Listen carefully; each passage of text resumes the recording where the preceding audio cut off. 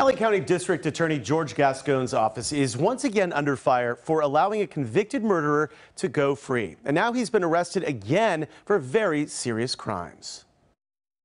Man, well, hopefully everything should be all right. That's convicted murderer Andrew Cachu in an LA County lockup in May of 2021. He's on the phone with his mother, who is reading him an email from LA County DA George Gascon's office that says Gascon's office is working to get Cachu's murder sentence significantly reduced.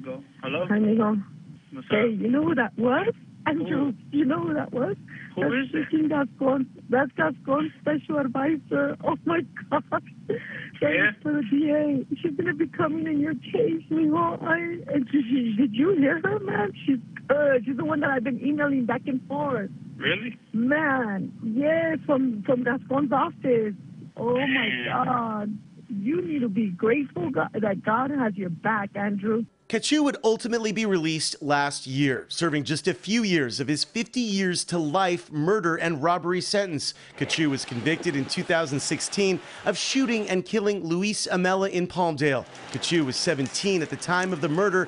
Fast forward a few years, Gascon is elected and allowed Cachu's case under Prop 57 to be transferred to the juvenile court, which led to his release. And this week, Cachu was arrested again, charged with evading police, being a felon in possession of a gun, and he was also allegedly found in possession of multiple drugs.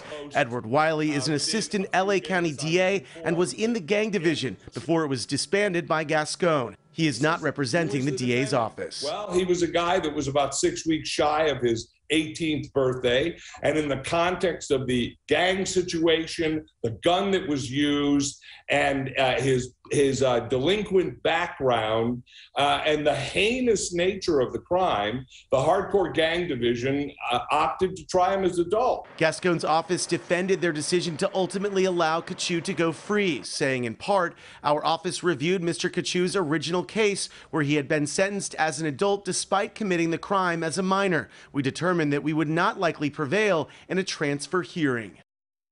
LA County Supervisor Catherine Barger, who represents Palmdale, where Cachu killed Amela, slammed Gascon for allowing Cachu to go free, saying he put public safety in danger.